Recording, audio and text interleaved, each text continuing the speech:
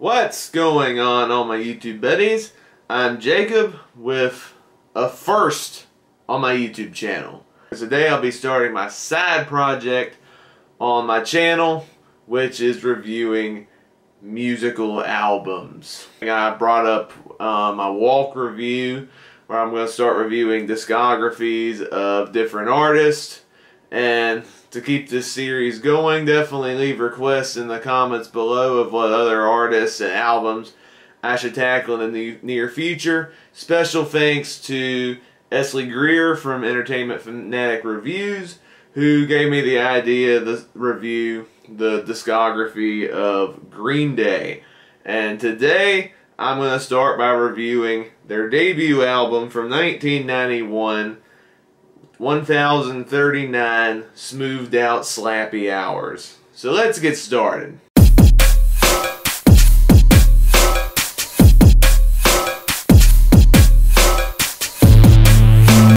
So if you're unfamiliar with who Green Day are, Green Day is a Canadian punk rock band. They formed in the late 80s, and it comprises of the members Billie Joe Armstrong, the lead vocalist and the guitarist, Mike Dirnt, who is the bass player, and then percussionist John Kiffmeyer. They released their first album, 1009 Smoothed Out Slappy Hours, in October of 1991, which is technically a compilation of some EPs they released before. And actually their original album, 39 Smooth, is actually an Alan Print album.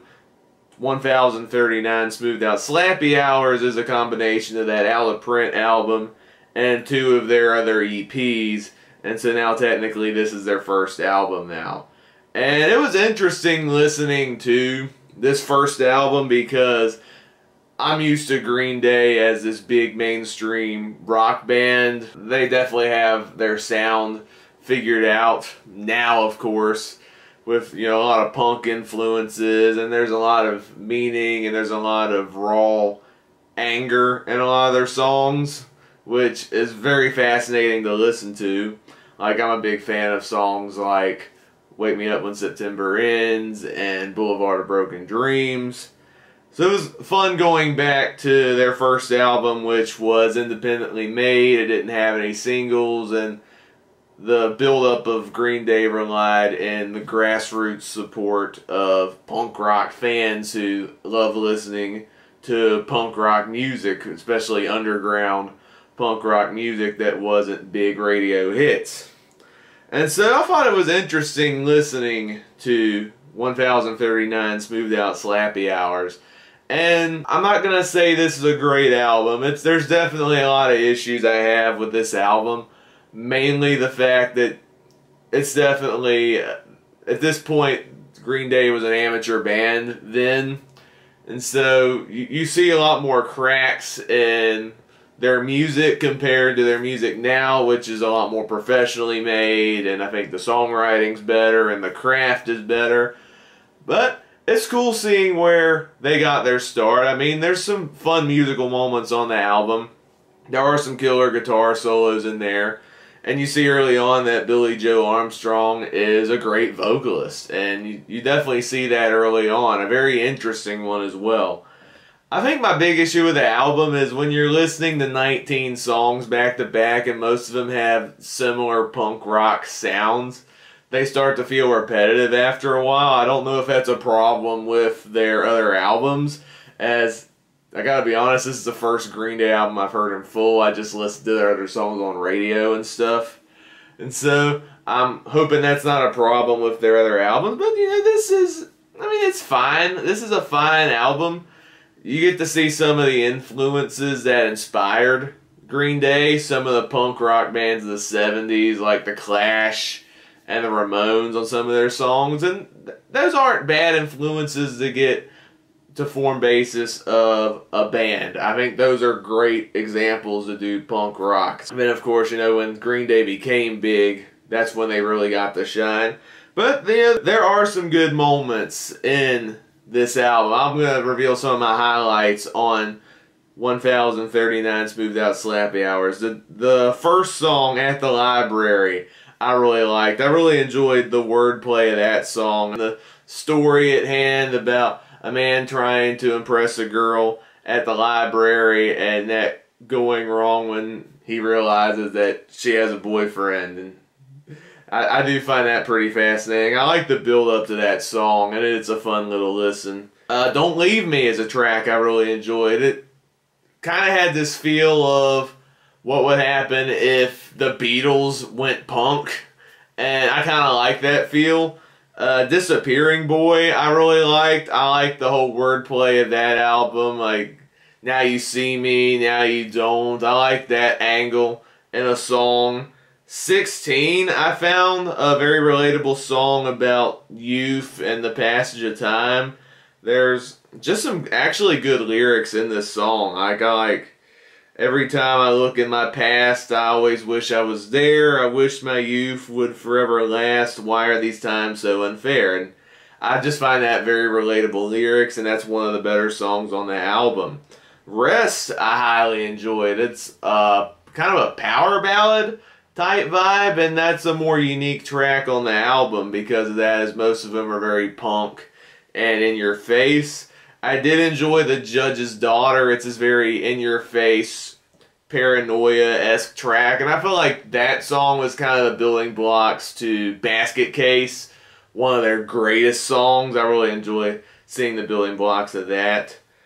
The final song, I Want to Be Alone, I highly enjoyed the isolation and insecurities of that song with the punk rock production. I felt like that was kind of cool listening to. I did enjoy the guitar solo on Dry Ice. The lyrics left to be desired, but that guitar solo was killer. But my favorite song on the whole album, saving the best for last, is a song called Knowledge. Knowledge is actually a cover song. They covered it from an underground punk band called Operation Ivy. After listening to the Green Day cover, I listened to the original version, and they're both really good. It's interesting. Operation Ivy's version is definitely more intense and in your face, and for a song under 2 minutes, that's very impressive. The Green Day version is a lot more scaled back. It feels bluesier compared to Operation Ivy's, but I gotta say I prefer the Green Day version. I think the Green Day one, I think, is just more chill, even though I love the irony in that song. The song is called Knowledge, but then you look at some of the lyrics, like, I know things are getting tougher when you can't get the top off the bottom of the barrel. Wide open road to my future now. It's looking effing narrow. And then you got that great chorus. All I know is that I don't know. All I know is that I don't know nothing. All I know is that I don't know. All I know is that I don't know nothing. And it's fine. Oh, that's just a fun song. Easily the best song of the album. It's the most memorable. It's definitely the most distinct, because I feel like a lot of the songs kind of sound the same. And that's why I really dug Knowledge, because of how distinct it was from the rest of the album. 1039, Smoothed Out Slappy Hours. There's a lot of cracks in it. You definitely see that this band was just getting started, and you definitely see some cracks. This is definitely before they got a major label and they found their identity as a band, and I can't wait to get to that in this series. But yeah, this is an okay album. It has its moments. There's moments of forgettability in there, but you start to see the beginnings of what made Green Day such an iconic band. And I thought this was a decent album. There's things that could have been better, but there are some moments in there. And I'm glad that listening to this album introduced me to Knowledge. That's now one of my favorite Green Day songs now. So thank you, Esley Greer, for getting me the review all the Green Day albums. Knowledge is one of my favorite Green Day songs now. Thank you. I'm going to give Smoothed Out Slappy Hours. What I'm going to do with album reviews is just rate them out of 10 to make it pretty easy.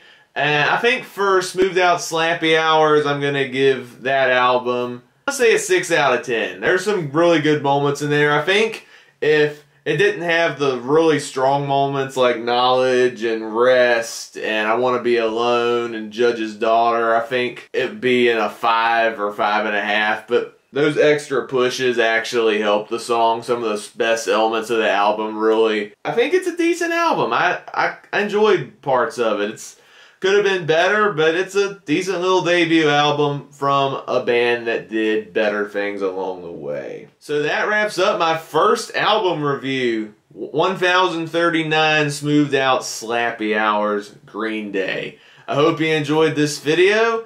I was able to listen to the whole album for free on YouTube. I know you can also listen to it on Spotify. I was going to listen to it on Spotify. I think Spotify was down the day I decided to listen to the album, so I listened to it on YouTube instead, which had a whole playlist of the album. So that's pretty neat. I'll leave a link in the description below for the full album if you want to listen to it, and also the Operation Ivy version of Knowledge, so you can compare and contrast the two versions for yourself. If you enjoyed this review and want to see more, definitely give it a thumbs up. Click that subscribe button and click that notification bell and be notified of future album reviews. This is going to be a fun little side project. I plan on reviewing Green Day's other albums, and I also have other artists I want to cover on this series as well. And definitely leave your requests in the comments below of what albums, what artists I should tackle to build this series up, because I'm a big fan of music too, as I am with movies, and I want to share a different side of myself on my YouTube channel. So if you enjoyed this video, like I said, give it a thumbs up, share your thoughts in the comments below, click that subscribe button and that notification bell to be notified of future videos. If this is your first video, I'm starting music reviews. I mainly do movie reviews, TV reviews, trailer reactions, ranking videos, and other fun stuff along the way. So if you're a fan of movies, you're definitely in luck there as well. This music thing, I'm just getting started, and I'm hoping it goes somewhere as well. And if you're a big music fan, definitely give this channel some love as well. I hope you all have an amazing day. God bless, and I will see you next time. Goodbye!